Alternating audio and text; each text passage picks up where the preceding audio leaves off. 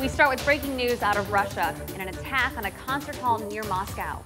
At least 40 people were killed and more than 100 hurt. Russia's Federal Security Service says several gunmen opened fire with automatic weapons and explosives inside a concert hall near Moscow.